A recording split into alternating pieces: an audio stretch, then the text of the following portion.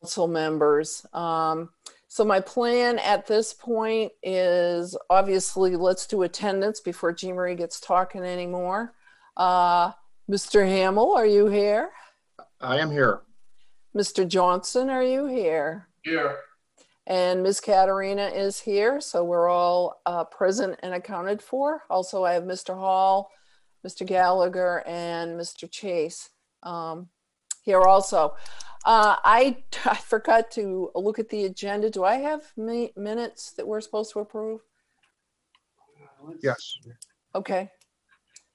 I didn't get a chance to look at them. Does anyone have any questions on them? And if not, can I have a approval? So moved. Second. Let's take a vote on that. Mr. Hamill? Aye.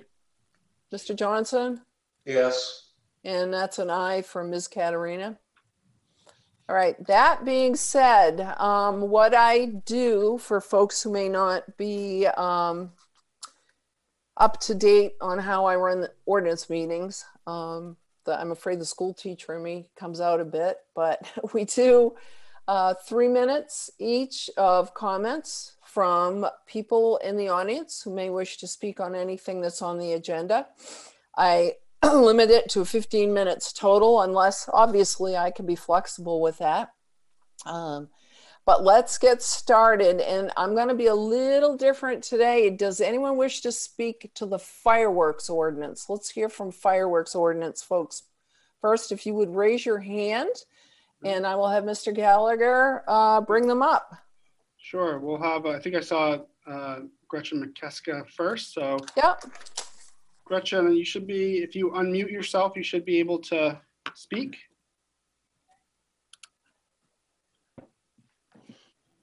All right. Can you hear me? Yes, go ahead, Gretchen. Okay, sorry. I've been on endless meetings, so you think I would have it down now. Okay, so my name is Gretchen McKeska. I am at 14 Houghton Street at Higgins Beach. I just enjoyed my first season as a plover and lease turn monitor. I can also note that I have owned and lived in this house in different capacities in different ways for 30 years. So I am not new to the block here, but I have never done the plover and lease turn monitoring before. And the reason I'm bringing this up, I spent, Glennis Shabbat is our volunteer coordinator. She is my direct next door neighbor. So we were able to coordinate on everything very carefully.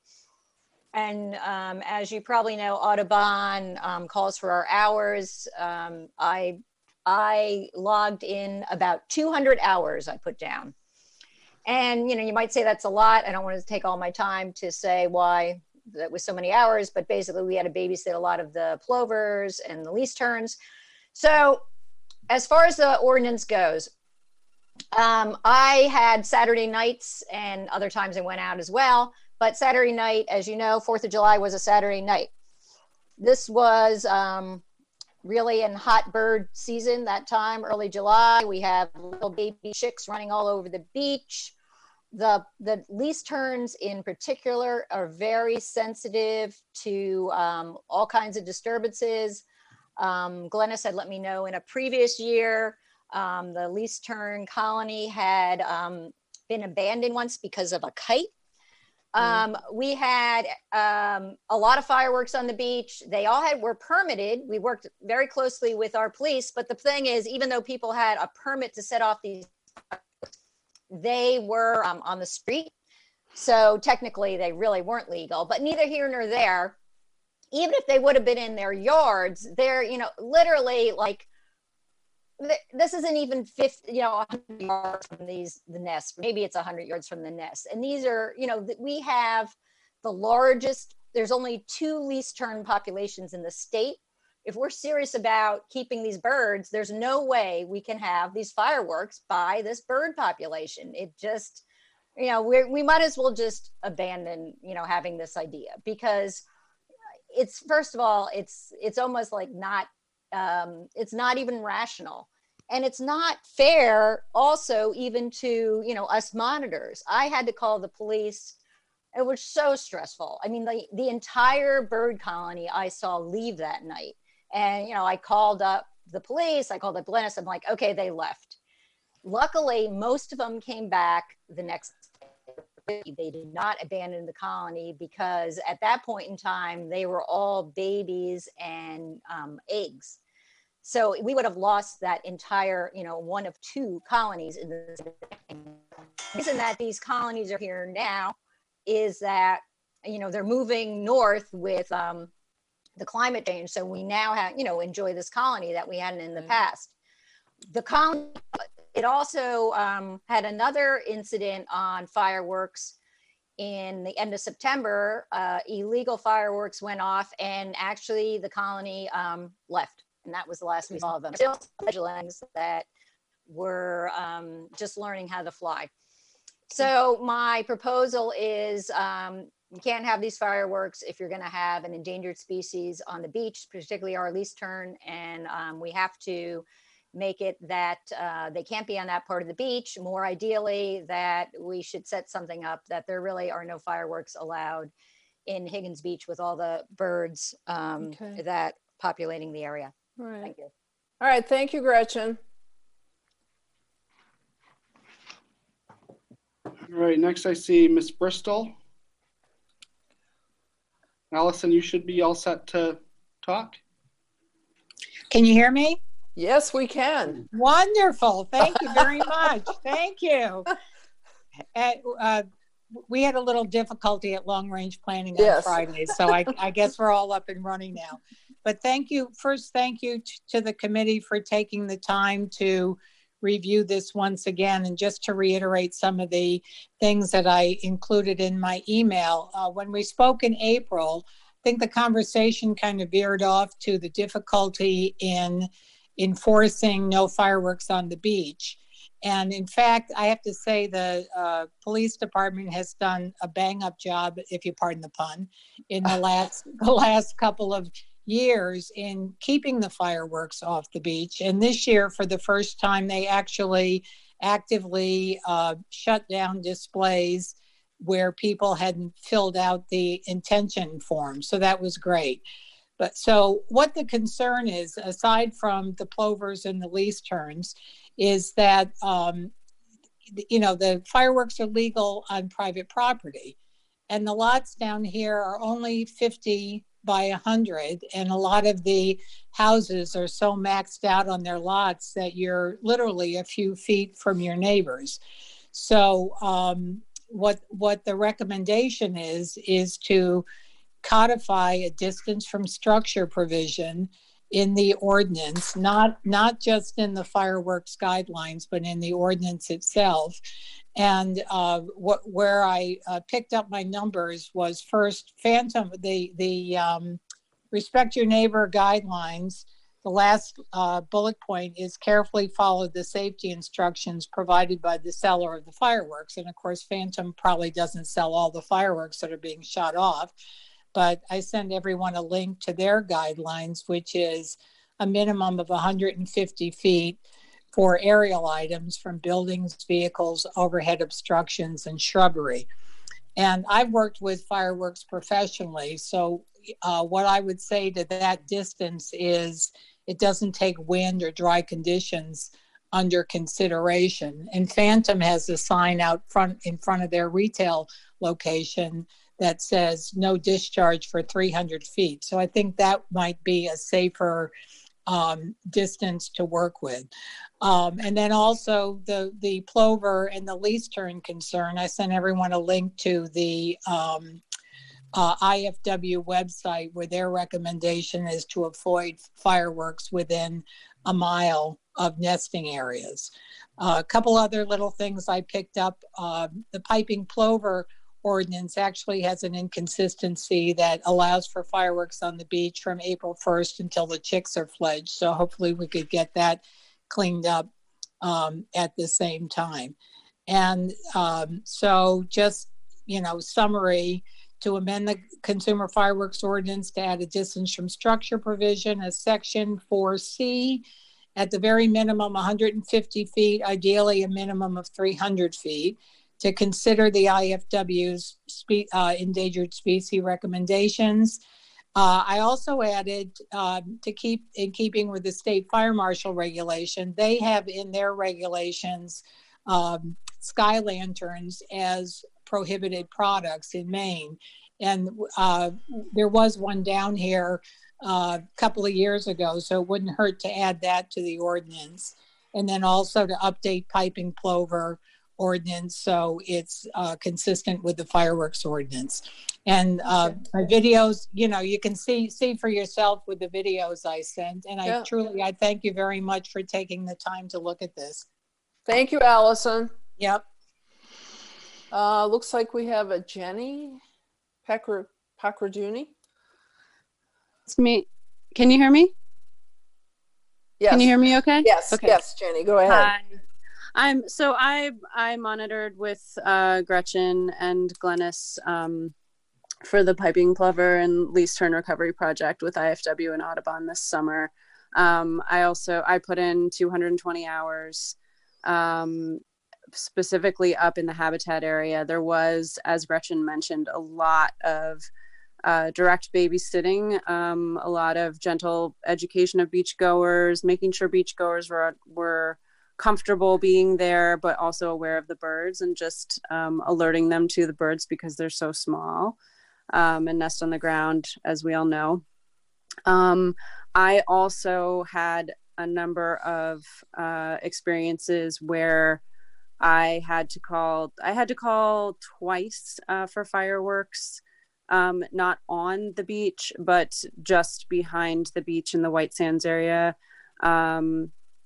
where I actually currently reside. And I spent pretty much the whole entire summer monitoring in the White Sands area. I know a number of the homeowners in the area who are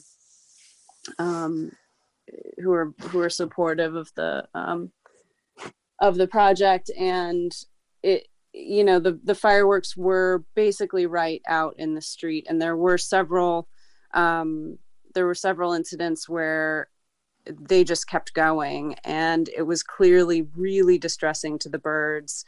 I also witnessed a large portion of the colony leave for, 20 minutes to half an hour, which was heart stopping for me as a volunteer. I did see some of them return, and then we did have a good turnout, but it is clearly extremely distressing. And I agree with everything that was just previously said, and I really appreciate all of those points being brought up, and getting the legislation cleaned up, especially around the plovers and the fireworks legislation during the nesting season, because the nesting season is not that long and it is such a delicate time. And we really have, thanks to Glennis and to all the volunteers, we've made so much progress with recovering these two species. So I don't think it's a lot to ask. And I also do think it's, the houses are very close together, and it would be nice for neighbors to not really have to put up with quite so much. But I just wanted to put my 2 cents in and to note that it really is incredibly distressing to wildlife to have fireworks that close to the nesting area. And we don't even know the full impacts, especially when the birds are still in the eggs. So all of these points are really important. And thank you so much for taking the time to hear my comments. Thank you, Jenny. Oops, gotta turn my timer off here. Sorry, hold on. Sorry. Is there anyone else who wishes to speak on the fireworks? I see Glennis, if you want to talk, put your hand. Yep, here we go. Glennis would like to speak. Okay. Hey, Glennis. Hello. So really there are 2 issues here. One is allowing fireworks in our high density neighborhood, and really any high density neighborhood in town, Higgins, Easton Village, condo developments, etc. where the buildings are so close together that it creates a major impact on the neighborhood. And it also is a safety concern. We have debris landing on roofs, on vehicles, on yards, and there's no safety precautions at all when consumers shoot off fireworks. There are no fire extinguishers around. There's no one monitoring the spectators or the young children. So being in a high density area, that is probably the first issue. And then the second is the endangered species.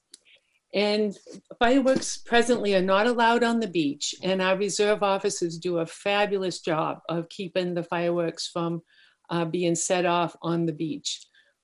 However, the present ordinance does allow fireworks to be set off on properties that are right adjacent to the nesting area, and it is legal to do that. And so that really should have a change in the ordinance to protect the birds. And we always have birds nesting at Higgins on the 3rd and 4th of July. Yeah. So it's every year. And so this year it was more of an issue because we had one of the least tern colonies. We had, I think, 140 nests of least terns and 5 nests of piping plovers. So we have the 2 issues here at Higgins, the high density and the endangered species. And I agree what Jenny and Gretchen shared with you. Oh, great. Thank you so much, Glennis. And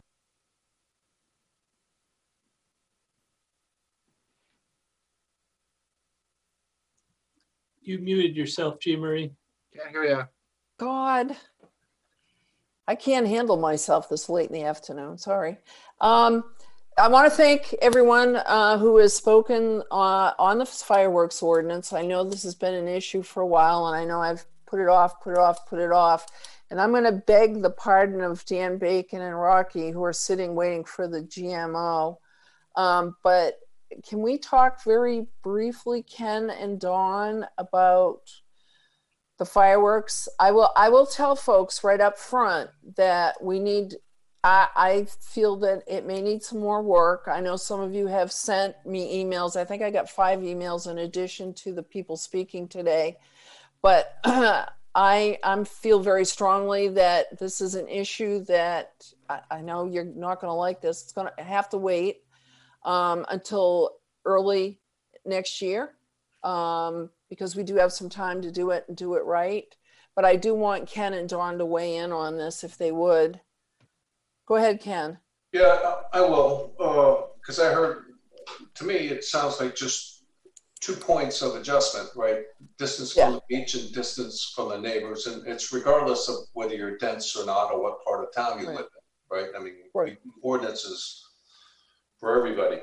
I just want to make sure I understand that legally, boy, I miss LePage, don't you? This was his legacy. Legally, it's what, July 3rd, 4th, December 31st, and the 1st, correct? Those are the legal dates that we've got.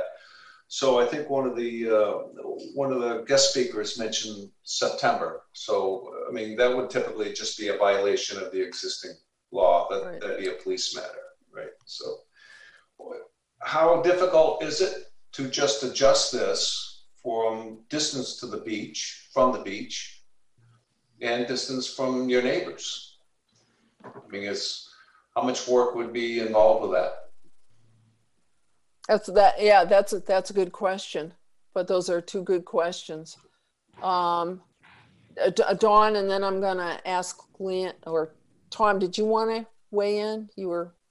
I'll hold. Okay, Dawn, go ahead. I was just going to build on Ken's points there, which I agree with. But I also heard the issues around plovers would put it out completely for that area if you have to be a mile away from plovers when they're nesting. So and I agree. I mean, it's really only 4 days that we're dealing with here for consumer fireworks. So it's not, it's not the whole year. It's just a couple of days. But I understand the concerns that people have raised, and I live in a beach area, and I've seen Japanese lanterns flying over my house in a dry time of the year, and things like that. So I mean, I share the concerns, and also can be, kind of a wild scene down on the beaches as well.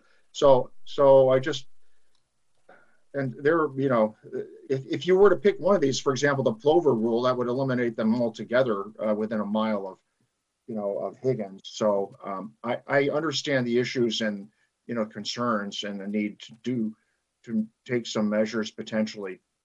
But I don't have a solution for it. I'm sympathetic and open-minded about it. What people are saying. Tom, you wanted to weigh in?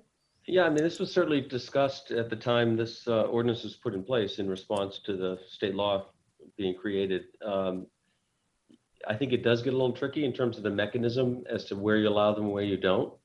I know prior considerations had to do with lot size. You might be able to designate it by zoning district. The problem I think that presents is really educating the public, so we start to slice and dice this, allow it here and there. Right. So I just mentioned as a kind of a cautionary note, as simple as we can come up with a mechanism is the way to go. The more complicated, the more difficult it will be to educate the public, frankly. Okay. I'm going to weigh in. I've never been in favor of the fireworks in town, and I just as soon see them banned throughout town. But that's been me since day one. And I know we've get pushback on that. But again, I think what I would like to do, and Liam, don't go too far here, he's rolling around, is I know Liam, do you mind doing a little bit of research just to see where our neighboring towns are at now? Because I know some of them allowed it and then they banned it, and some have put in more whatever. And I would just like some feedback on that. I know Allison gave us some pretty specific thoughts, like the 300-foot distance. And I would encourage anyone to, if you could give us some very specific things in email, I would suggest that we look at those and come back early next year, sometime in the first quarter, and see if we can take a stab at what makes sense and what's going on with our neighbors. Does that make sense to folks? Ken and Dawn? I'm getting shaking heads. Yes. Okay. Yeah, I'm in favor of that. Okay. So what we'll do is we're going to, could I have a motion to table this until, and I'm not going to say a date certain, I'm going to say first quarter. Is that okay? Tom, can I do that? Can we say first quarter? Yeah, there may be a different ordinance committee, but staff will recall that and bring it forward to a new leadership. Right. Sure. So I'd like to, Madam Chair, I'd like to make a motion to that effect, that we postpone deliberation and discussion on the consumer fireworks ordinance until Q1 2021. I have a second on that. I second that. And could we have a vote? Mr. Hamill? Yes. Mr. Johnson? Yes. And then Ms. Katerina is a yes. So thank you, everybody, for your input, and we will keep working on that and looking. Again, I'd like to be updated on what's going on, because I haven't seen any updates on fireworks for a couple of years with local.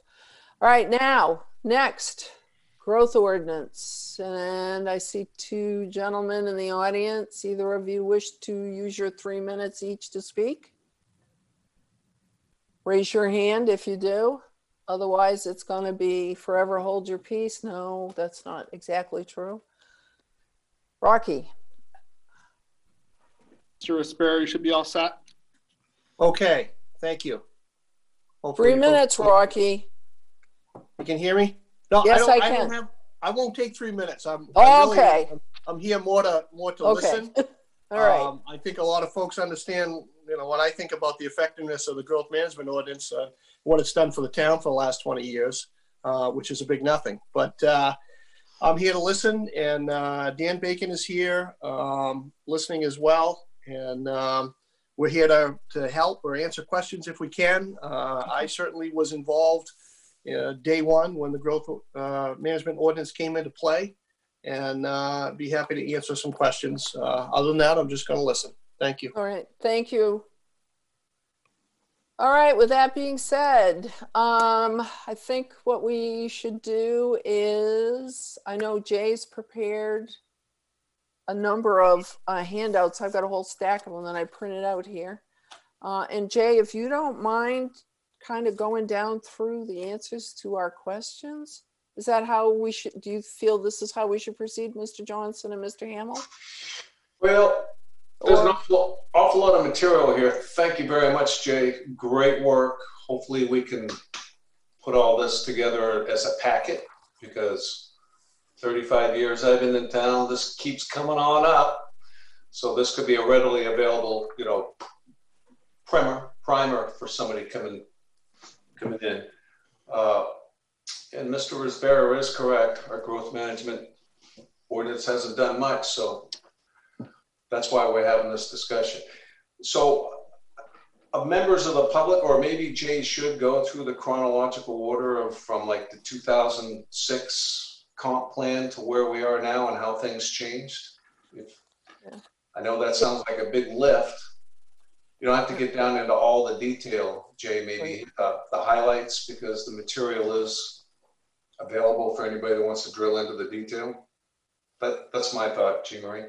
Yeah, I mean, that's where I was going with it also, was I don't need every dirty detail, but just a 35,000 foot, you know, overview on why we are where we're at this point.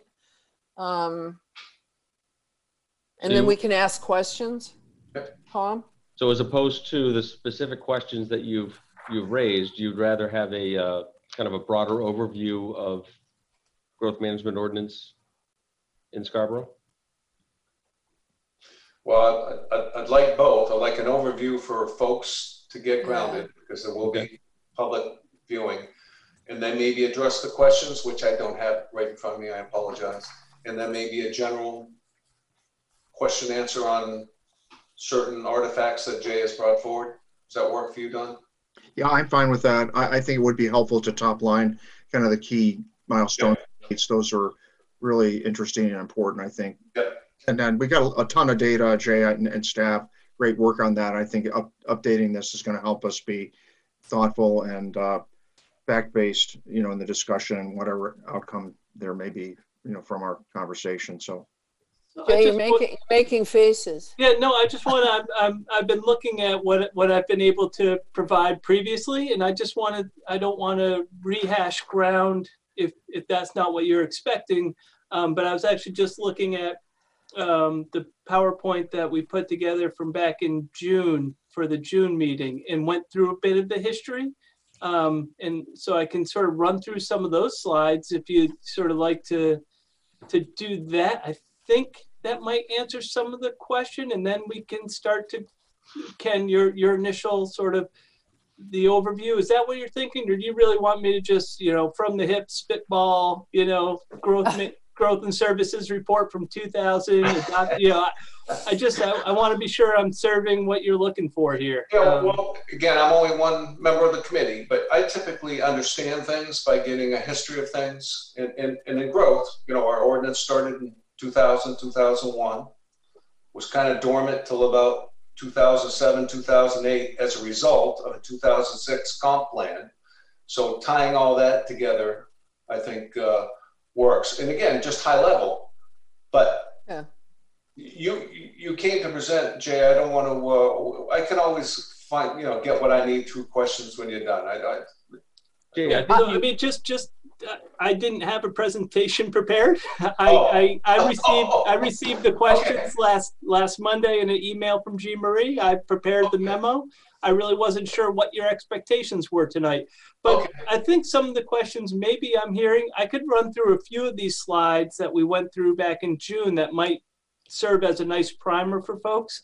And then we can pivot off of that. I think I have maybe a half dozen or so slides. So I can share screen, start there, and maybe that will be a place to start. We'll see what happens. Good. If it's not, you tell me to stop and we'll redirect. Okay, what screen do I want to share? this one over here. Close that. So I assume at this point you're seeing my screen that says Scarborough's growth management history. Is that Yes. correct? Yeah. All Yes. right, great. So yeah, I think this helps to provide some of that backdrop leading up to the growth and services report that was developed in 2000.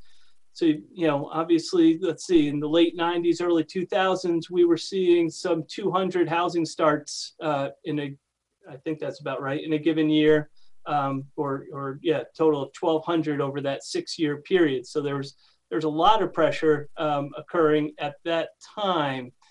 And let's see, there we go, it's moving now. There, on that slide, Jay, if I might and Jimmy, I don't know if this works for you in terms of us interjecting along the way, or you want us to hold till he finishes? Jay, what are you most comfortable with? I don't mind either As way. I said, I did not have a presentation prepared, so let's just have a conversation. That's my estimation, but I'll serve at your pleasure.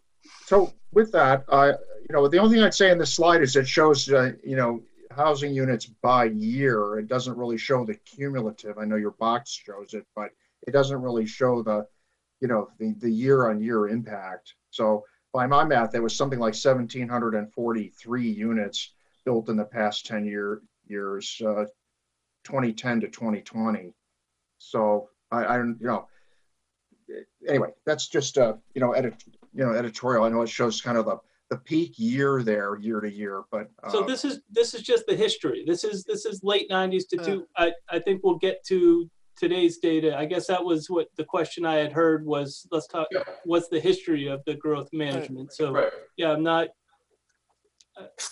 Yeah, and that does have 1,238 total units over a 6-year period. So I think back to what you said, Don, it's just earlier time period. Yep. So again, if this isn't where we need to go, that's fine. No, I think it is. I think it is too. These are the years that led up, that immediately preceded the original GMO. So I think from a historical perspective, this is what was happening that gave rise. And maybe Jay can just walk us through the last 20 years. Yep. And like I said, this is something I developed back in June, so I'll try to remember what I said with each slide, but I'm sure it's all in there. So let's see. So again, sort of as part of that process, the town was starting to feel you know, burdens in the school facilities. We had acute capacity issues, particularly at the middle school and high school. But then there were other stressors on municipal services. And so this all led to the growth and services report, of which the growth management ordinance was the out product of, if you will. So if I have my dates correct and I can pour through my file here, I believe the growth and services report was 2000/2001. I can't remember the exact date it was accepted by council. And then growth management ordinance was adopted in 2003 originally. So as I said, so this, we talked a little bit about what those pressures were. So the growth management ordinance was put in place really to do a few things, and there's, you know, stated here on the slide, to pace the rate of housing construction, but to provide for immediate housing needs, so to continue to allow for some level of development, to ensure the fairness allocation of building permits, and to plan for the continued residential population growth in Scarborough. And I think the next slides sort of talk about how we do those, if I'm not mistaken. Yep. So again, so we established an annual allocation of 135 growth permits. That's what we still have today. It limits individual developments to 20% of the allocation. That's a standard that we still have today. And I know it was one of the questions we have that I think we'll talk about a little bit later in this meeting. The growth management directs housing to our growth areas. And it does so, Ken, I think you sent an email that, or maybe it was Don, I don't quite recall, asked the question, you know, is it possible for the town to have a differential rate of growth across town? And the state statute does allow for that. It basically says you can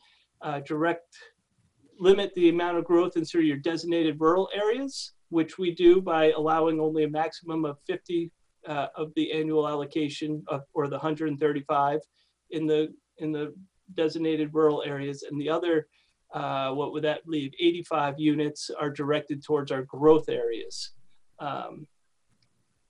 Should note that all 135 could be allocated in the growth areas. It just says a maximum of 50 in the rural areas, for what it's worth. Oops, I think I hit. And then the growth ordinance includes our reserve pool. So this is an area that was changed that was enacted with the 2008 amendments to the ordinance. It used to be prior to 2008, whatever growth permits were issued rolled over to the next year. And so in 2008, that's when that rollover provision expired, or went away, I should say, by ordinance change. It didn't expire. It was an ordinance change by council and created the reserve pool. And the reserve pool, there's a few projects. Basically, it says the reserve pool is created by council, but then sort of governed, if you will, by the planning board. And the planning board can approve certain projects to be eligible from the reserve pool. And those are projects that are using density incentives, such as affordable housing or development transfers. That's sort of preservation of open space in simple terms, providing for affordable housing, or through contract zones. So I guess that really is more of a council action, but then supported by planning board through their subdivision review that occurs after a contract zone. Let's see. Oh, here I just talked a little bit about the reserve pool, and so let's see if I missed anything here. No, I don't think so. I think we've talked about those items. Hey, Jay, if yeah. we could stop here just for a second. As you mentioned, the ordinance was changed by council in 2008. What was the source of that change? Do you know? The source of the change? So yeah, the reasoning for the change, because typically the council just doesn't wake up one day and say, let's go change an ordinance. It's sourced, it's brought forward by somewhere. I was just wondering, in some of your other documents, it was, yep. Just to expand on this, this came from the Comprehensive Plan Implementation Committee, correct? Correct. Yep. So yeah, I think you're referring to the memorandum that accompanied the proposed ordinance changes, dated May 29th, 2008. Correct. This was an effort by the Comprehensive Plan Implementation Committee staff through this department, and so that memo sort of lays out what those proposed amendments were at that time. Okay, and I mentioned that for historical purposes. If anybody watches this in the future, is watching now, again, if they want to trace the history of where we are on your slide, there's some background information that you supplied. So thank you. Okay. To put a simpler or finer point on that, those were direct recommendations, if you will, from the comprehensive plan. So it's not as if the implementation committee dreamt them up. It was their way of implementing the various different policies that were expressed in the comp plan itself. And can I? That's correct. And can I put a historical perspective on that 2006 comp plan? You may or may not remember, 'cause I was in the business at the time, but the real estate market was hotter than Hades from 2003 to about 2006-ish. And I know a lot of what went into the comp plan in 2006 was driven by what was going on in that real estate market at that time also. So, and I know, so when you look at the 2006 comp plan, some of what they've got is a little more directive as a result of that. And I know Rick Cheney is way more up on that than I am, but that he talked somewhat about that at our long range planning meeting the other day. So.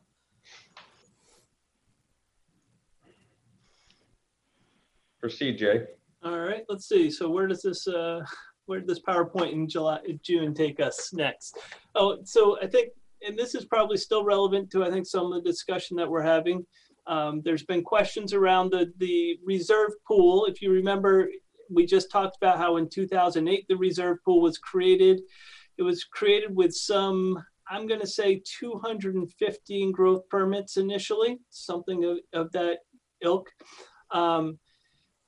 And from 2008 up until about the 2000 and I'll say mid 2016, there really wasn't any call for that reserve pool. It stayed steady at 215, if I again am recalling the number. But the market, there was a change in the market in 2016. There's starting to be a lot of conversation and interest in the development of multifamily. And so there was a discussion, and I believe I provided some of those materials to you as well. I'm trying to flip through what I sent. Anyway, there was discussion with town council, again, through the long range planning committee and a workshop. That's what it was. It was the workshop in December, which I think I had forwarded maybe in an email, maybe wasn't in your agenda packet. That's why I'm sort of getting confused of what was sent to you, about sort of the interest that was being seen by the community, and that the interest in multifamily wouldn't be served by the reserve pool that was there at the time. And sort of there was a walkthrough of what projects were coming. If you recall, the Beacon was certainly on the radar at the time, I believe. Actually, I'm not sure if the Downs was on the radar at that time. There was another project in Enterprise Business Park that was being talked about that has subsequently gone away and gone quiet. So we don't know if that, at this point, I would say that one is gone. But there was a couple other multifamily developments that were interested. And so there was a discussion about increasing the reserve pool from 215 to 500 growth permits, which would accommodate the expectation for the multifamily. Part of that discussion, as you see here in sort of the second line, is that, had the reserve pool or had the growth permits continued to roll over throughout time, there would have been over 700 permits available. I think that was just part of the conversation that was in that discussion. And so as part of that conversation, council council did see fit to ultimately adopt or approve the addition of 285 to bring the reserve pool up to 500 growth permits. I see my next slide here, which is now dated. So I'm going to skip it. It talks, well, I'll just show it to you. I have actually, in the information that is in your packet. And are you seeing a reserve pool allocation? Excellent, great. That's up to date. That's as of October 15, I think, 2020, and nothing's changed in the last 5 or 7 days on the reserve pool. So essentially we have, of those 500 permits, all but 111 and a half have either been issued or are accounted for either through a contract zone, that's the Piper Shores phase 2, or for projects that the planning board has approved as affordable housing and therefore eligible for the reserve pool, which is the Uplands and Jocelyn Place, which I think folks are familiar with, but if not, we can talk about that as well. Jay, if we could stop there for a second. Sure. You don't mind? Do we typically reserve permits? So I guess the way I would frame these is, right now, these are projects, and maybe reserved isn't exactly the right word. These are projects that are eligible for the reserve pool. Okay. If let's say for some reason, pick any one of them, I'll say the Uplands, right? Just for some reason. If the Uplands doesn't move forward, and then let's say 4 or 5 other projects come along, get approved, and come and ask for the reserve pool permits before that project, then it would sort of, these aren't held in place, if you will, Okay. in line. It's when they actually come ask for the permits. I will mention that for, Jocelyn Place and the Uplands, those are examples of projects that are eligible for the reserve pool through affordable housing. Right. And if you might remember, and I think we talked about this in the ordinance, or certainly in the ordinance and maybe in one of the memos, the reserve pool is filled by town council. That's how the reserve pool gets more permits in it. However, and then it's drawn down by the allocation of those permits. What the ordinance says is, if at the end of a calendar year that the reserve pool is down, is drawn all the way down, automatically there's 20 permits put back in the reserve pool, and those 20 permits are set aside specifically for affordable housing. Yeah. So though the reserve pool is wholly controlled by council, there's always going to be 20, at least as written, there's always going to be 20 in that reserve pool in any given year, no matter what happens. Okay. Let me just follow up on this. So your top, when you're giving us the used or accounted for, with the remaining, yep, the below numbers, are they reflected in those top numbers? I believe if we take 567.5 plus 52 plus 39 plus 30, we should get to 388.5. Okay. So again, just for discussion. I'm a planner, so don't test my math too closely, please. I'm not. You did much better than I could. So just for understanding, yep. And I know you're being optimistic here, it does get a little confusing, especially for the folks that haven't been reading about this for months, that these are permits and not necessarily not units. Okay, so your Jocelyn Place is 30 permits, correct, but 60 units.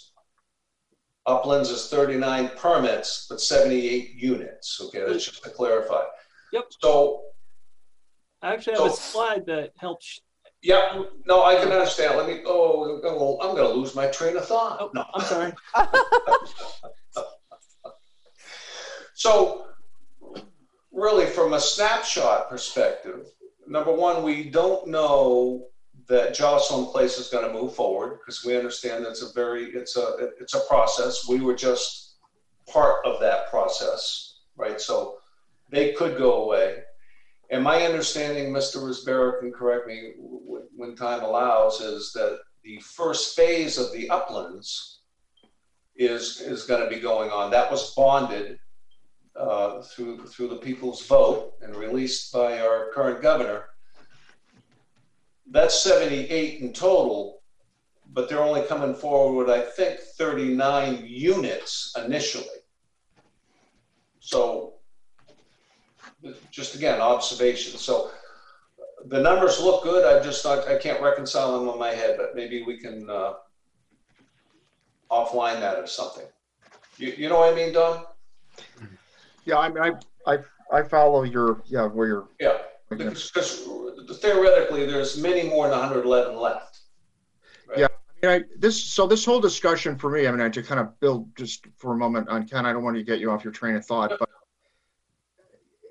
we talked about what is the purpose of the growth management ordinance, and you had several points there. One was to make sure that we're addressing the mix properly, but it seems that the driving force there was to make sure there were enough permits to accommodate demand and development, and that would not really from the council, but from the developers. And actually the suggestions on the measures that were made and actually voted on by the council didn't come from the council. They came from the planning staff and up that way. Right. So, because we're by no means, I mean, I think Ken is probably closest to being an authority on growth management at the moment, but by no means do I think that the council, individually or collectively as a body, are experts on development. I mean, we are, we're citizen representatives. We're kind of trying to use our best judgment with the help of staff. So but it does seem to me, I'm kind of curious going back to, and I'm hopping around here a little bit, so forgive me, but Rocky's point, I'd like to learn more from him about, from my calculus here, from my simple math, it seems that the growth management ordinance has more than accommodated a couple of the objectives. We've driven development toward, growth areas and toward mixed, not two acre, family home, 3 or 4 bedroom homes on 2 acres. They've been, in growth areas, and that there've been enough of them, then enough of the permits in order to accommodate the demand for housing. So, but when somebody says that the GMO has not done much, it does seem to me it's more than delivered in terms of what the developers needed and what was underlying that. So, Dawn, did you have a question that you wanted Rocky to pop in on? Help me understand why you don't think it's done anything, the GMO. While he's coming in, can I just make one distinction? I don't want to belabor the point, but I would take some exception. I would say that the Piper Shores Phase 2 are reserved. That was done through the contract zone process. Yes. We have guaranteed that those will be available. So we definitely need to reserve those to the side. And actually, I'll have to check. Those permits may have been issued actually within the last week. I know I just saw a big bundle of site plans for that next phase of Piper Shore. So if they haven't been issued yet, they are right on the cusp. So sorry for the big windup, but can Rocky weigh in? I assume you folks can hear me. I think I unmuted myself.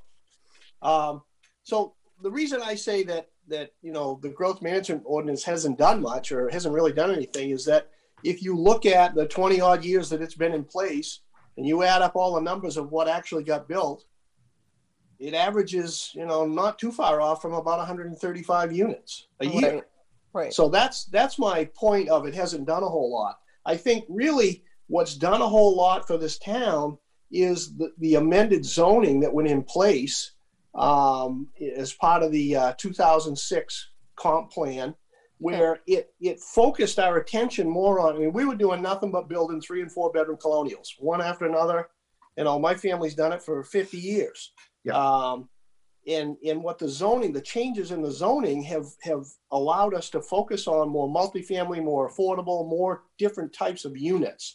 I don't feel like Dan could jump in and correct me if he thinks I'm wrong, but I don't feel like the growth management ordinance really has done anything to help that. I think it's been tweaked over the last few years to allow it to continue to occur.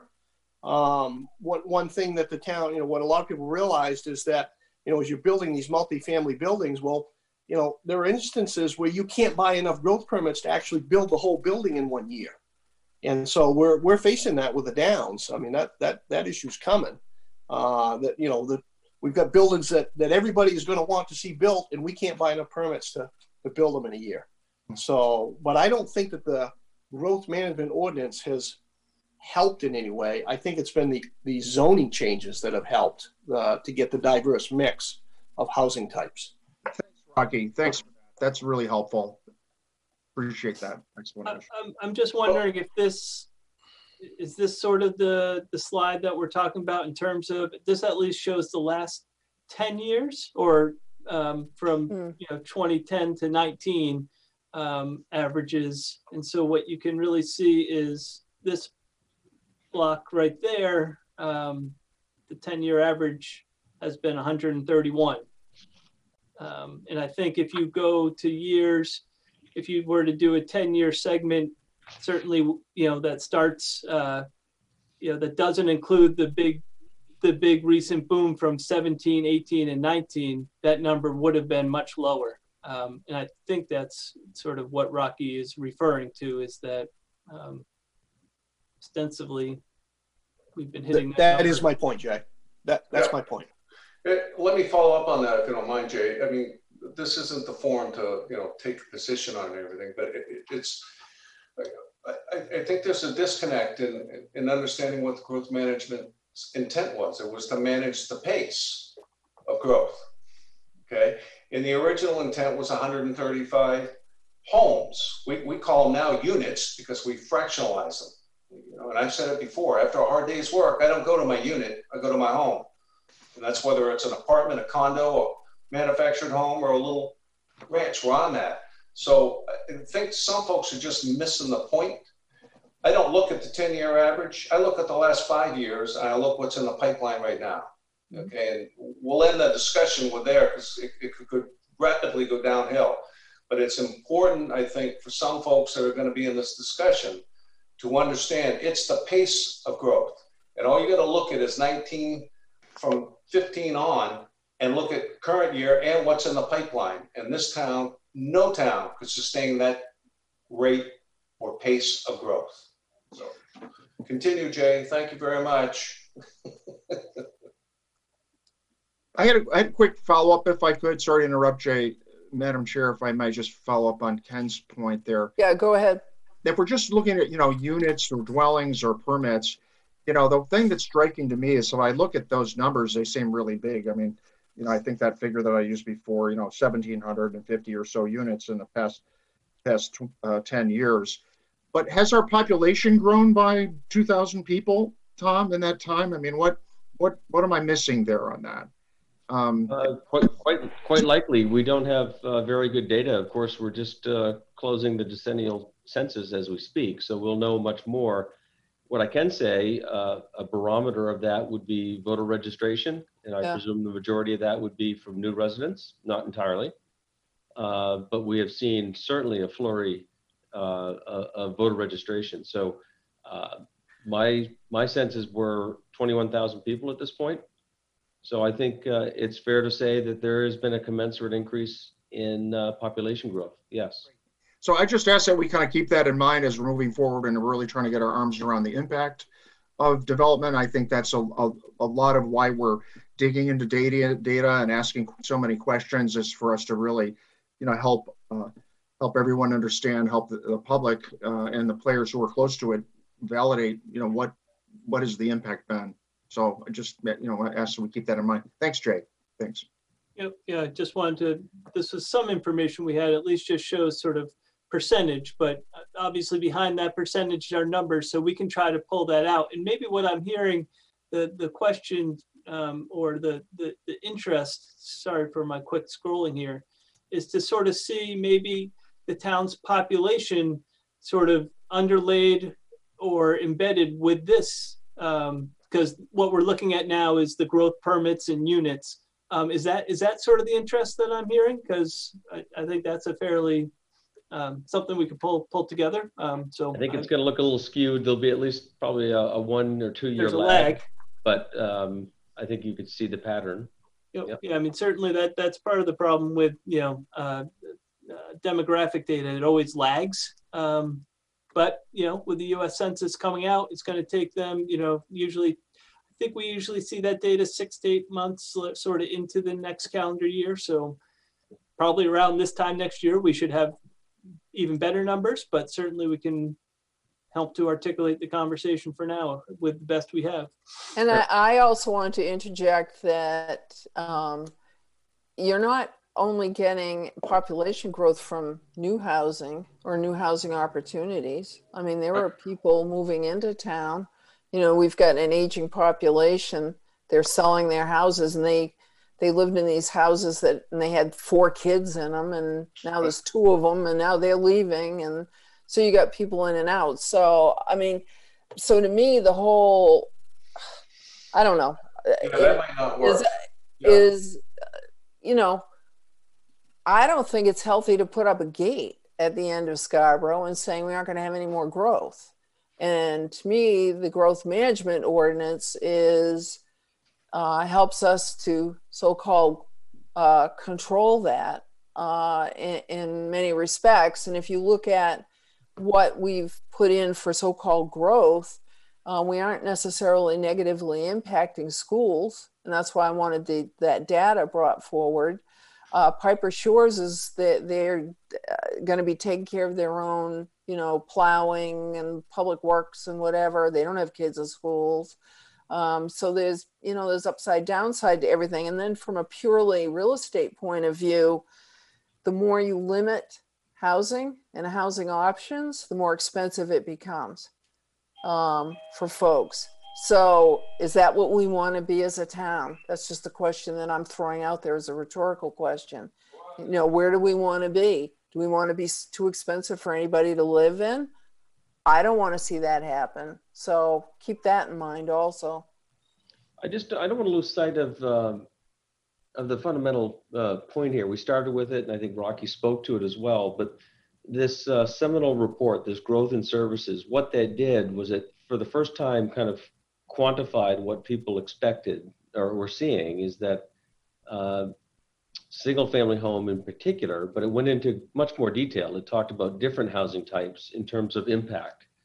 And so the initial impetus for this, and from my perspective, it still is the central point, the type of development matters. And what matters here is what impact on municipal services.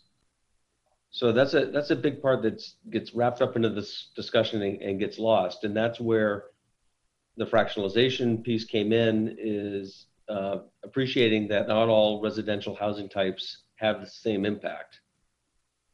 Right. Yeah. Let me just follow up on that, Tom, if you don't mind. I think everybody agrees with that, don't we? You know, I think decouple your perceptions of why people are challenging the growth. Nobody doesn't want any growth. But the confusing part is, again, how we've done it with the fractionalizations. We've moved from managing growth to promoting growth. If you would like, I will read you the definition of the two, because there's a clear distinction. We're market driven. We're not managing growth, market driven. You can see it permeates through all these documents, all the meetings I've watched. It's kind of like there's something coming and we don't have enough to do it, so we've got to change something to get it. The interesting part is you go back to the 2006 comp plan, which an awful lot of this stuff came out of. This started with net residential that got turned into permit fractionalization. Clearly stated in the 2006 comp plan, which is not even referenced in the 2020 plan. That's why that thing is gonna have some discussion, is the vision of population growth. 10 to 12 times there's strategies and actions in the 2006 that is contrary to what we're doing. Let me just give you one example.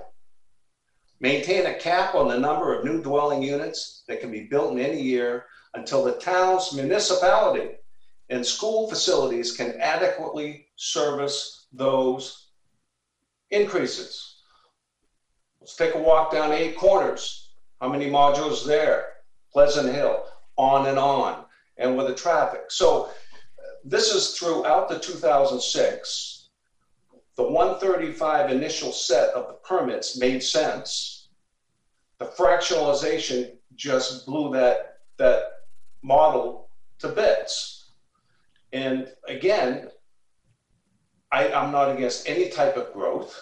I'm all for growth that is less cost to serve. It gets back to the pace of the growth. And I'll end on that one. I won't even interject if somebody else brings something up. But I'll tell you, that is definitely my feelings, and I am only one counselor. But I don't think I'm alone there. It's the pace. Ken, if I respond, are you gonna just? I'll stay on mute. No, fair enough. No, I appreciate you citing that part of that section of the 06 plan, and you're right.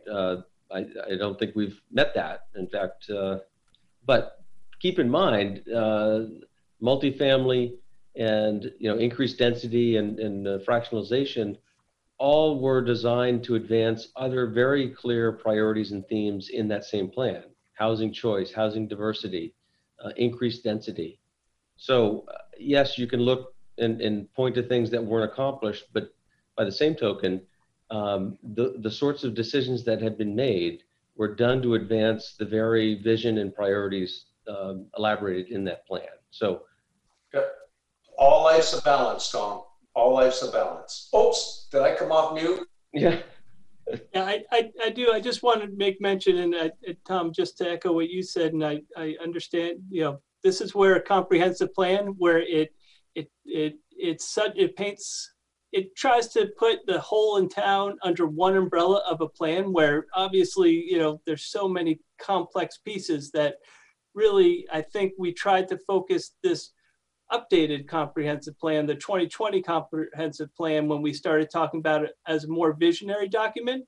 Because when you look at the 2006 comprehensive plan, it does have, as you just spelled out, you know, the items about capping growth, but it also talks very explicitly about doing density based on number of bedrooms. So it has these, you know, can be viewed as conflicting items, or others could view them as symbiotic items. It really is a matter of perspective and interest. And so I think that's where, again, we've talked about, and I don't want to take us down this other path of the 2020 comp plan, but really the 2020 comp plan is trying to be being much more visionary and less prescriptive. And really that it leaves these type of discussions to the next level, the following work, that there's certainly more to be done, but.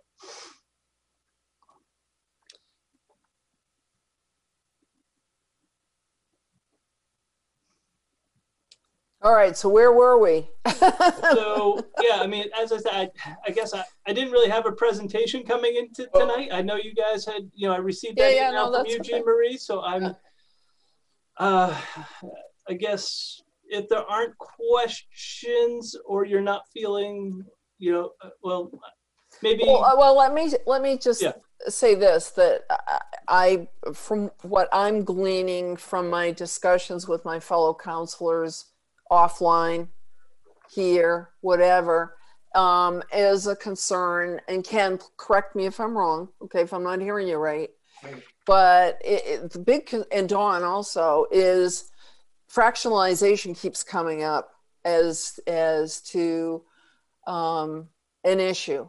And my best guess is that because we say, oh, 135 permits, let's say, but actually those permits could be double that because of fractionalization, i.e. it actually is double the number of family units or whatever you want to call them going in there. Am I correct on that assumption? So that gets people concerned and lends to the feeling that development is too much development, is too fast, and that we're I forget, how do you say it, Dawn? We're skiing over the tips of our skis, or whatever it is that Dawn says all the time. Yeah, that we're over the tips of our skis sometimes, that there's that perception. Now, I know for myself, I don't necessarily see it or feel it the same way, but I'm in the business. So I'm seeing, you know, I know what's going on all the time with building and what people are looking for and whatever. So we need to educate people on where we're at and what we mean by those terms. And then we have to go back to the council at some point, and this is why this is the beginning of it, to say, is there anything that needs to be fixed in the growth management ordinance, or tweaked, or is it fine? And again, I'm going to go back, and I'm sorry, I'm talking off the top of my head here, is always a dangerous thing, but we've got to get the comprehensive plan out there, because according to state statute, you really need to have the overall overarching picture of the comp plan before you really can go in and make substantive, let's use that legal term, I'm not a lawyer, but substantive changes to a growth management ordinance. Ken, you had your hand up, and then Dawn. Yeah, just a side note, right now we're operating under the 2006 plan until we modify 2020. That might be a while. So I'd like to use this time just to, again, ask some questions, if I may. Jay and Rocky could probably chime in. I do believe the chairs reached out to M&R and asked them if they could bring forward probably a 5-year plan on what they think they'll be building out on a residential side. That will help us. We're going to welcome that. I've asked Mr. O'Leary, you know who I mean, Cottages on Sawyer, to do the same thing. I was going to go talk to KD and Elliot also. So back to the permits. I know we see things in the pipeline, but a permit, regardless if it's fractionalized or whatever, somebody gets a permit, it's traded in for a building permit, right? And that's how you reconcile the pools against what's being used or whatnot. What is typically, though, the turnaround time from allocating or reserving, for lack of a better term, a pool of permits before they're all used? The reason why I'm mentioning that is, is it O'Leary? Mark O'Leary, yep. Yeah, On thank you. cottages, that's where, correct. Yeah, for cottage, right. He told me his plan, because I asked him what his plan was and told him that we were going to be inviting him in for a discussion, and he's more than willing to come in and speak with us. But off the cuff, not to hold him to anything, he thought he was about a 3-year project. He'd be banging out probably 30, 35 units in a year. Okay, so his project's allocated roughly 92, but that doesn't mean 92 units, homes, are going to be built in a year, correct? So what is usually the typical turnaround? I mean, I know I would think if Jocelyn Place comes to play, you know, that's going to be a fairly significant enterprise there. That would probably be about a 2-year project also, right? Before, you know, breaking ground and moving in, I would think probably 2 years. So we should think of those things too. It's not only necessarily a number, but how are they distributed and when are they really used? So, because that gets back to pace, right? Well, keep in mind that multifamily was a game changer. Beacon, you know, they've got 12 units under one roof. And so when they're coming in, they are getting a 12 growth permits, because just practically speaking, and the pace of that construction is unparalleled. Whereas a 100-lot subdivision, look at Eastern Village and Dunstan Crossing, they're still over 10 years. Yep. So it's just unprecedented in terms of the pace of the development. They're able to build them out so much faster. I'll be shocked if O'Leary can produce 35 single family in a year. There's just practical challenges in doing so. But they are modular, so that's different. They're going to come in pre-made. So fair enough. But you're right. Your point is extremely well taken. There'll be a number of years before the full requirement hits us. Which is important to understand because, you know, again, if the public looked at our charts and we see all this pipeline, you go, oh my goodness. And granted, it's a reality. You can't change it. But that's not all going to come for 2021. You know, it will probably roll out to 24, even 25. So, you know, again, we're just seeking understanding. There's been no decision made. There's been no council discussion. Dawn, you've had your hand patiently raised. Thank you. Thanks. I think Ken's comments are very valid. It highlights for me the fact that you know, we have a hard time using common terminology and that way having common understanding for what the pace has been, what the impact has been. And I don't want to leave that point entirely, but I you know, one thing I wanted to point out though is that there were statements referencing growth are pretty important from the comprehensive plans. And I know the one from 2006 really went somewhere along the lines of promoting development and a different type of development. But prior to that, I think that the lead statement we had on growth from the comprehensive plan was to use the growth management ordinance to help us manage growth. Okay, so somewhere along the way, we made a strategic decision. We stepped on the accelerator. We said we need more and different types of housing.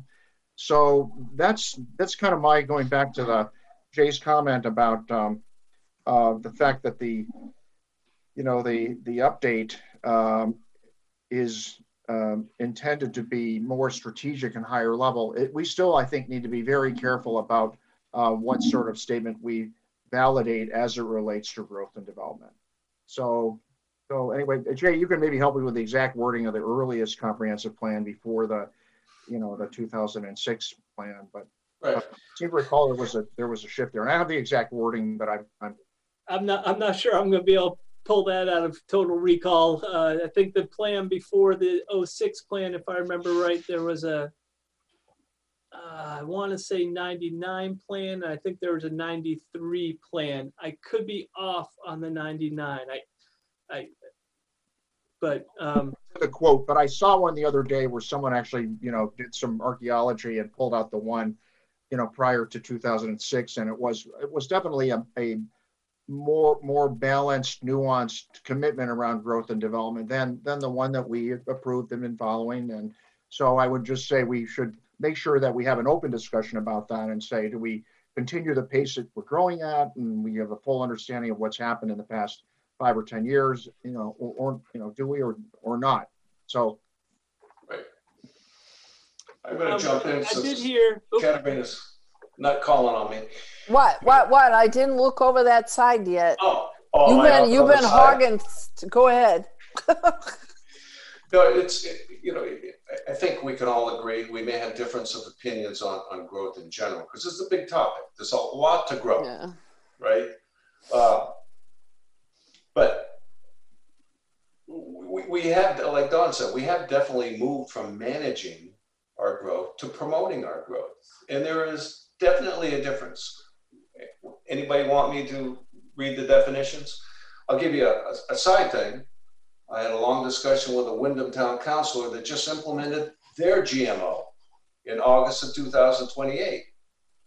And I asked him right up front, I said, would you go to MMA and pull out the boilerplate? Because, MMA's got a bunch of boilerplate ordinances for us to start so that we don't have to start from scratch. And he goes, we were going to do that, but we actually used Scarborough's growth management. He said, because we liked the way you guys were addressing affordable housing. Yep. He says, but we quickly determined that you were promoting growth and not managing growth. And we we pulled out of it what we could, and we deviated away from it. Now, that was an unsolicited outside thing. And there definitely is a difference. I hope people understand there's a difference. That's not managing. It's promoting. It's what we're doing. It's the fractionalization that's made things even confusing. I mean, I sat in on 2 long-range planning committees where the members, very bright members, were struggling with this fractionalization, which was a little curious because 2 members of LRPC were on the CPIC that defined the fractionalization, but that's a story for a different day. So if anything, we should also make this a little bit more understandable, not only for future counselors, because remember, we rotate all the time. I've spent 100 hours on this, digging, drilling, and then Magic Man here, Jay, brings up all this stuff, which was great. It confirmed what my understanding was. But nothing should be that difficult to understand. We didn't even get into the transferring, right? The transferring alone will make your head spin. So can I ask a question at this point? Because we've been at this now for an hour. Where do we want to go today? Because we're not going to solve growth issues today. No. I do have another meeting at 6, so I have to, I can't go on all night here either. I'll make a suggestion. Yeah. And Jay's got his hand up too. Right. Because everybody needs to be heard, and I mean that sincerely, not lip service. So we've extended the invite to M&R. I think we should next then do an invite to the other developers and maybe have just a workshop. Bring forward maybe some questions that we would like them to answer from their perspective. Okay. Maybe their 3 or 5 year plan, things like that. Maybe their past experiences with obtaining growth permits, things like that. We also need to hear from the school, even though we did have I did see a chart, Jay, it's still stuck back in December of 19. But we do need to have a discussion with the school because we did have a great workshop back in December, if you remember. That was migrations, new birth, and new development. I'd like to be able to isolate that. They must have the data to be able to isolate that to just new growth. Very well may not even be an issue for the schools, the new growth. It's probably migration that's more of an impact. We can't do anything about migration, can't do anything about new births. Thank God, right? So that's what I would suggest. You said next steps. I think we should have 2 meetings, workshops, whatever you call, with those other two groups. And then maybe as a committee formulate some recommendations to the council, like what we were charged with. Okay. And open it up for the public process. All right, Jay, you had your hand up. Sure. Yeah, I think, this issue of fractionalization is, if you recall, again, back through the summer, I think, pivoting off that June workshop that we had, the ordinance committee asked the long range planning committee, you had 4 or 5 questions. That's the August 7th memo I think I provided you. And I feel, the long range planning committee worked through that and I think gave recommendations, fairly solid recommendations, at least from their perspective, on 4 out of the 5. And I think fractionalization was the one that very clearly required additional work to be done. And so I'm currently working on developing that additional staff. We just recently, Ken, to your point, I think it was this week, received the school enrollment, the entire school enrollment. So you'll recall that presentation was just focused on that kindergarten class. And we've long been saying, boy, we'd love to do this for the entire population. We now have the entire 2,874 student population. So we're going to be able to do a slide similar to what we've done before as to where's that pressure coming from. What we saw, if you recall, from the kindergarten class is really the pressure is coming from those single family homes that were built in the 70s, 80s, and 90s. Is that true through the whole population? So that's part of what we're working on. We want to work on ground truthing. If you remember, we've talked a bit about, there were some assumptions made going into that 2017 decision by council to increase the reserve pool. We want to ground truth those. So staff will be working through, really, I see through the rest of this calendar year to pull that data together. So we're ready to have that conversation, in full with you all. So I guess that was your question, sort of, I did, and maybe we can answer it offline. You did ask a question about how do growth permits get turned into a building permit and what's that look like? I can answer that now, or I can do that offline with you. I know that was some time ago and maybe we've moved on from that question, but I did jot it down. So, yeah, I mean, essentially, by and large, what we see is most growth permits come in right with a building permit. They come in and it's seamless. Occasionally, what we see, particularly for the larger projects, folks might come in and particularly if it's a larger project, because you can buy upwards of, 27 in one calendar year. So they might, buy 20 in December of 2020 and then come get another 20 in January of 2021. And now you have 40. Now you convert that into one 40-unit building permit. Yep. That's what we sometimes see. I will say that the growth management ordinance says a growth permit is good for 6 months. Yeah. So occasionally, very rarely do we see them expire. Very rarely. But that's that is how long one could last for. But to your question, what do we typically see? We typically see it fairly seamless. Frankly, administratively, it's a bit of a pain when someone comes and buys a growth permit and doesn't assign it to a building permit. But our administrative staff is very adept at tracking all that. And okay, I see that Rocky has his hand up. But Rocky, before you talk, Dawn, how are you doing with where we're going right now? I'm fine with what we've, what has been said and what the direction seems to be. Just a reminder that if we roll back and we go back to the questions that we started asking as a committee, the Long Range Planning Committee in June and over the summer, that was motivated because we felt the temperature rising on the topic of growth development. Since then, we put it into a timeline. We're going to make sure we're tracking with the update of the comprehensive plan and other data that Jay's been good enough to gather.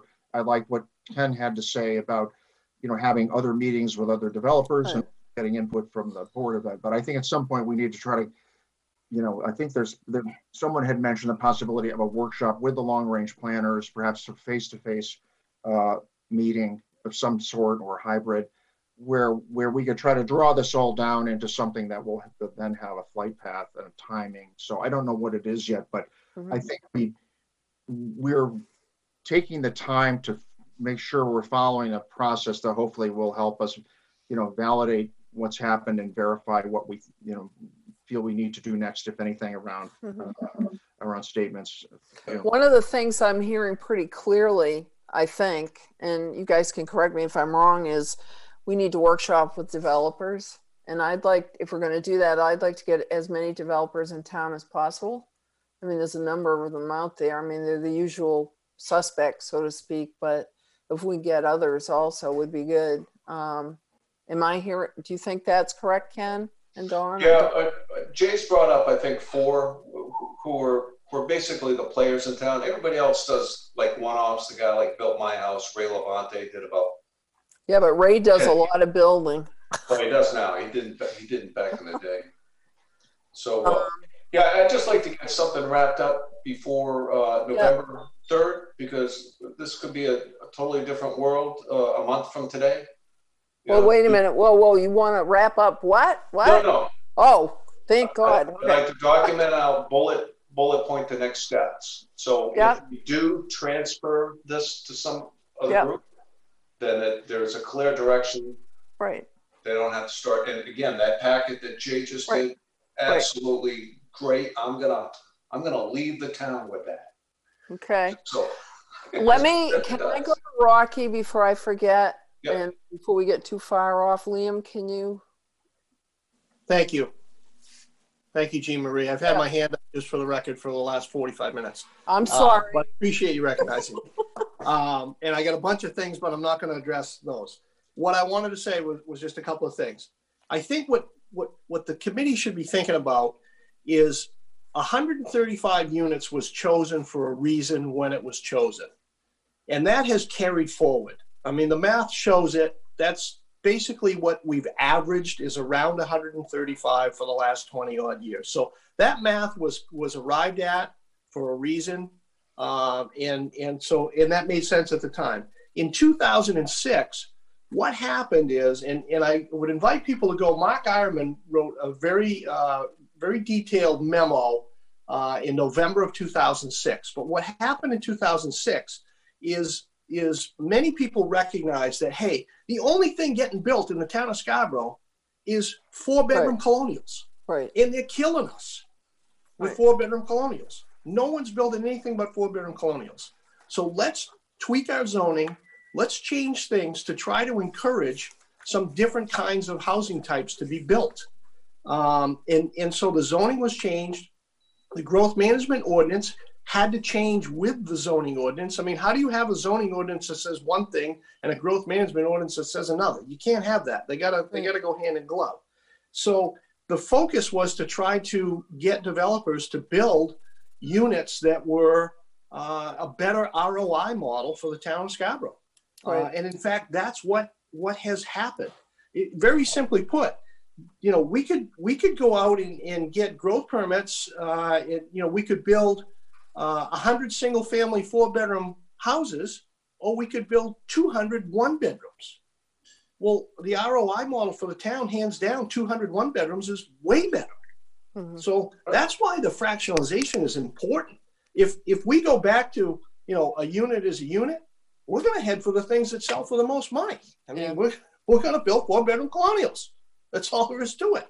It just, if the town wants to direct that growth and try to get growth that gives a positive ROI to the town, you have to have the fractionalization.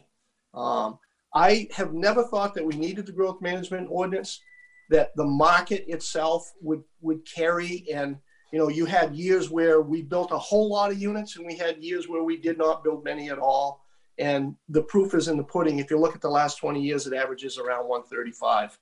So, the fractionalization to me is important. I know it's confusing to some people, but it's really not that tough. And it's trying to direct growth into units that is a better ROI model for the town of Scarborough. And the numbers have proved out. And, I think we gave the town a pretty good presentation the other night. Jim DeMisa spent a lot of time on that. And And I would invite, questions on that. But I think the proof is in the pudding that those 1 bedroom, 1 and 2 bedroom multifamily units are a whole lot better than 4 bedroom colonials for the town. I had other things to cover, but I've forgotten them by now. I know Dan had his hand up too, and I don't know if you have time to let him in, but I'm going to stop. Okay, thank you, Rocky. Dan, do you have something quick to say? Dan? Guess he doesn't have his hand up. All right. Ken. My parting comments is I hear the developer. I understand it from the developer's perspective. I, again, don't like veiled threats about we do this, you're going to do that.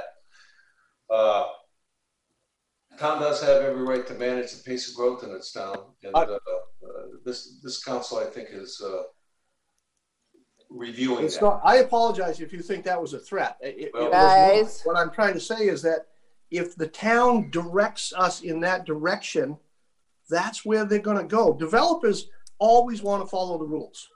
They never want to not follow the rules. They want the easiest path to the end. Yep. So if that's what the zoning ordinance always directed us towards, single family homes. The growth management ordinance originally directed us towards single family homes. It didn't direct us towards multifamily. Right. I'm sorry, I shouldn't have butt in. But I did not mean to threaten anybody. Please don't think that I was trying to threaten anybody. Understood. Thank you. All right. With that, so the next step is, I mean, we've got the election coming up. For all I know, I won't be here, but hopefully I will. I would say the next step is Mr. Hall, do you have something to add? Suggest, just to play off Ken's suggestion for continuity. Yep. We could come up with what I'll call an action plan, kind of what's going to happen over the next 2 to 3 to 4 months, and we can add some level of detail in terms of the specific steps that will happen.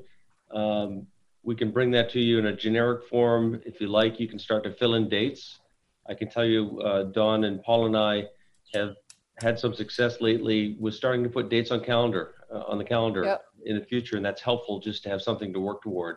It can be modified, but maybe that's an exercise you could undertake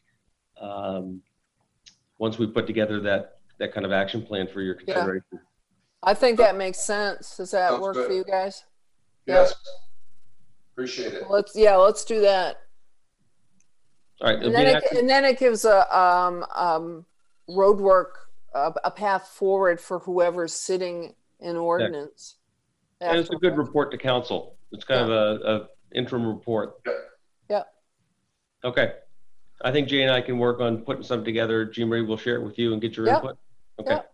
Sounds good. All right. Anything else, guys? I thought this was a good discussion. I mean, it was helpful for me to have all of you sitting in one place and for me to think through and get a feel for where people are coming from. Because I agree with Ken, everyone comes from a different point of view. So it's good to listen and maybe learn a little bit. And, my approach towards things is, if we can take all the sides and put together something that works, then that would be good. And we can't avoid the fact that people in town, there's a certain number of people in town who are just freaking out about growth. They think that it's out of control, and rightly, wrongly, whatever. So let's look at it. Dawn. Yeah, I'm just going to build on your point there in the discussion around timeline. One thing that might help, and I think Paul mentioned this the other night in terms of some documents that we're working with. I mean, if there's a place for us to put all the stuff that Jay has done, has worked up for people to read through. I'm not once I got to go through it again, but that's very helpful. It's context. It's all there. I don't think anything that's, that's particularly confidential, but it will really help understanding. Yeah, and I meant to ask Liam. I meant to ask you if you could take what Jay has given us and put it up. You can put it right with the agenda stuff, but I'm wondering if there's a place, because I know Paul has talked about having e-files, which makes sense because we do that in my business, where other counselors can just go in and say, what have they been doing, and look at it. Yeah, I think that there's probably a place on shared drive we can deposit some Okay. things under All the right. subjects, under ordinance committee, have specific topics that seem to be coming up. That would be great. And whether that's marijuana or fireworks or growth management, and that way there's a repository for the documents. That would be awesome. Yeah, that exists. There is an existing shared Google Drive that we can create folders. What gets a little more challenging is if you want to share that out publicly, how we organize that so someone can actually make sense of what it is. Right. Because I'm a big proponent for, I just as soon have public access to everything we can, that unless you can't legally, like negotiating or personnel or whatever, No, public has the right to see it. Yeah. They do, but we just have to be thoughtful of how we host it and organize. And that's kind of step 2. So let's make sure you all have ready access to this information as we build it out. Yep. And then we can talk about how to share it more widely. Okay. Yep. Okay. I have one last comment, Jean. Yeah, go ahead. Again, I want to thank Jay, everybody involved with it. It's just, and please don't think, we just, remember, we represent the people. People tell us certain things, and all you have to do is look. We have 3 new candidates. All 3 candidates, top item, growth. They didn't make it up. People are telling them that. They're running on it. So it really is a concern of a lot of people. Doesn't mean we're going to shut it down. Doesn't mean we're going to hurt the developers. Somewhere in here, there's a balance, like Jean Marie said. Listen to all sides. Let's find a balance in here. And I think we can move on. So, but again, thanks again, Jay. Really appreciate it. Yeah, absolutely. I don't know. I can set the next ordinance meeting. Traditionally, we do the 3rd Thursday of the month, which would be November 22nd, if I'm looking at my calendar correctly here. 19th. 19th, excuse me. Yep.